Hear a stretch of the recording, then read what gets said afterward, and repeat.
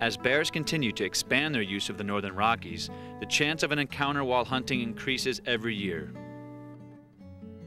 If you choose to hunt in bear country, it is important that you learn to do so safely.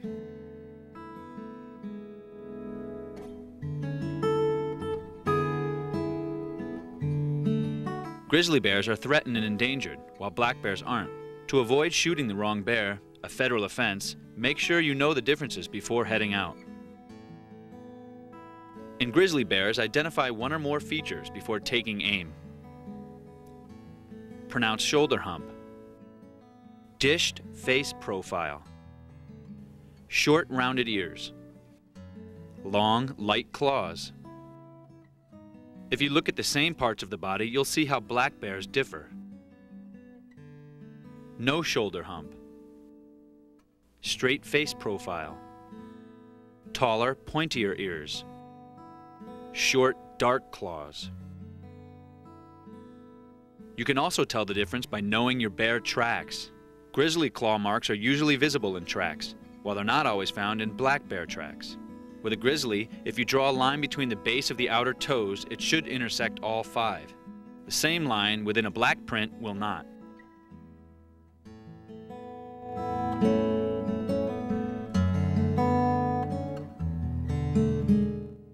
A hunting trip should always begin with a visit to your local wildlife management agency. Personnel there should be able to inform you of any recent bear activity.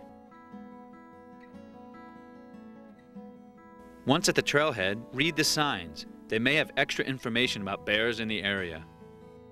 Since bears are attracted to odors, before you head out, make sure to put any extra food you won't be taking with you into your car trunk or hard-sided vehicle.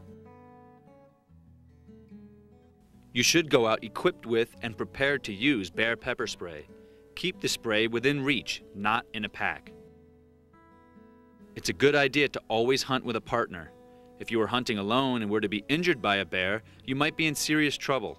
A partner would know where you were and could get help. Remember that loud noises could attract bears, and gunshots are no exception. Stay alert after firing a gun.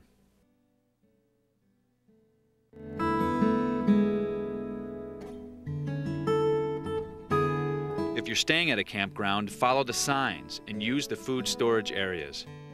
If provided, use bear-resistant food lockers. If not, look for hang poles, often located near to a site. Many times, neither option is available and you'll have to use what you can find. Before or while setting up camp, you should hang your food. A tree with a large, sturdy branch ought to do the trick.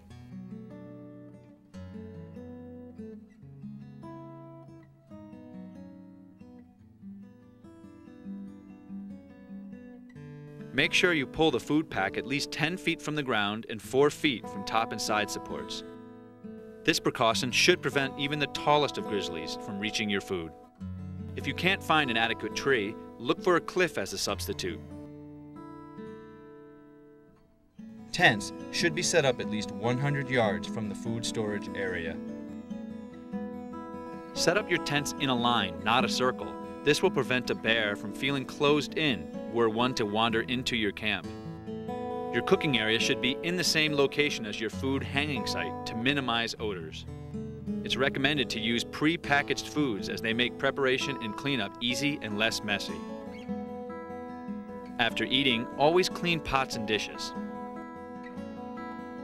It's a good idea to bring along a strainer to strain food particles from dishwater.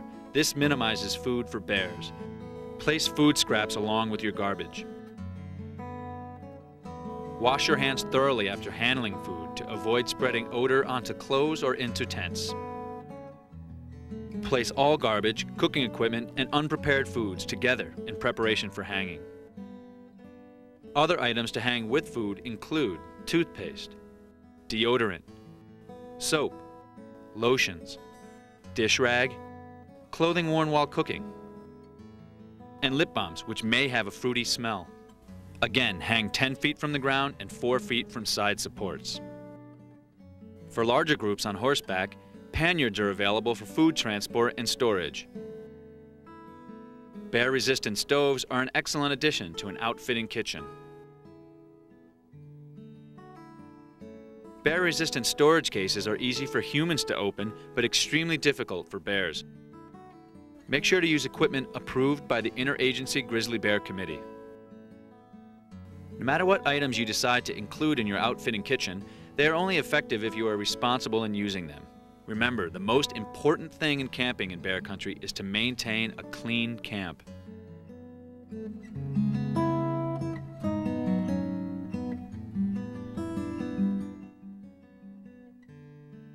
While on the hunt, stay alert and always keep an eye out for bear signs. Look for tracks, scat. Bears often tear logs for insects. Look for torn apart logs, turned over logs, turned over rocks, diggings. Often tracks will lead to a rub tree. Look here for hair samples, peeled off bark, claw marks. Be alert in certain high-use areas. White bark pine stands are a good source of food and a favorite place for bears. Listen for Clark's nutcrackers, who also feed on the nuts. Other high-use areas include water sources and avalanche chutes, berry patches, high elevation areas. There are also other times in which you should remain extra alert. Windy days may muffle sounds. Be careful at bends and trails. Dense vegetation.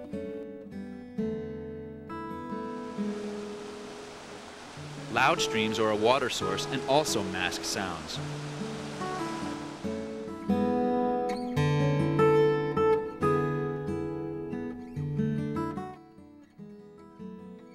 After shooting your game, survey the area before approaching. There may be bears present. Make noise while approaching. Clap your hands or call out, "Hey bear, ho bear." As you get near to your kill, stay alert and look around for bears. Have your bear pepper spray out and ready to use. It can take only a matter of seconds for a charging bear to reach you. When preparing to leave with your kill, there are important things to remember. Never drag a kill back to your campsite, as this increases the chances of attracting bears. All skilled hunters are prepared with tools in case they must perform some field dressing. These may include an axe, rope, good knife, tarps for gut piles, a pulley system for hanging game, flagging. You might consider bringing chaps to keep pants from getting odorous blood on them. A pair of rubber gloves will allow you to handle game without getting the odor on your hands.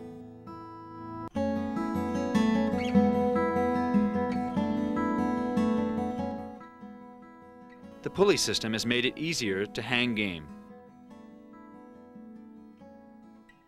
Use the hang pole to place a hook around a tree branch. After doing the same with an adjacent tree, tie the pulley between the two hanging ropes.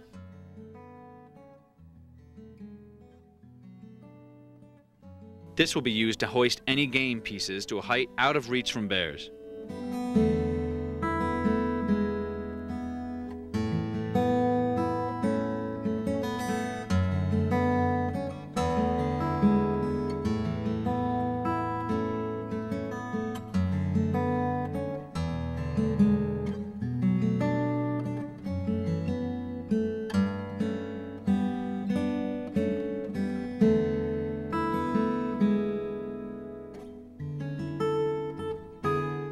Be certain to drag the gut pile at least 50 yards away from the hanging area.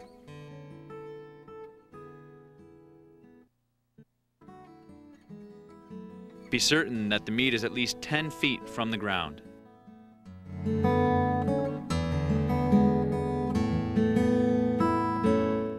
Other methods than the pulley system can be used also.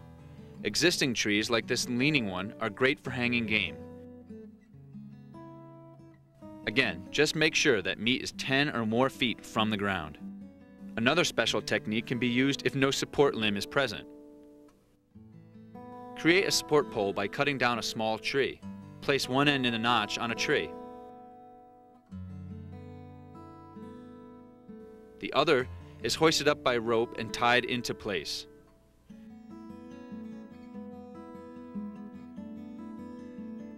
From here on, follow the other methods and hang your meat from the support limb.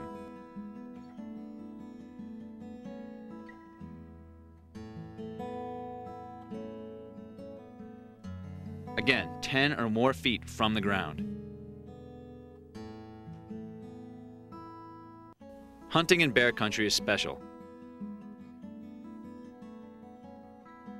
Remember, stay alert